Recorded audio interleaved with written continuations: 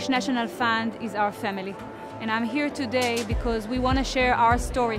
How amazing it is that Kol Israel Arevim Ze Laze, all of Israel really help each other, including the people who live on the border with Gaza. Amazing communities that really, despite all the challenges, all the rockets and the terror tunnels and the terror balloons, they are optimistic people. We raise our children to love and to grow to be positive and good citizens of Israel. We raise our children not to hate the other side. We raise our children to think, how can we better the life of our neighbors, including our own life? And this is why we are here today, because Jewish National Fund is hand in hand helping us to make our life better.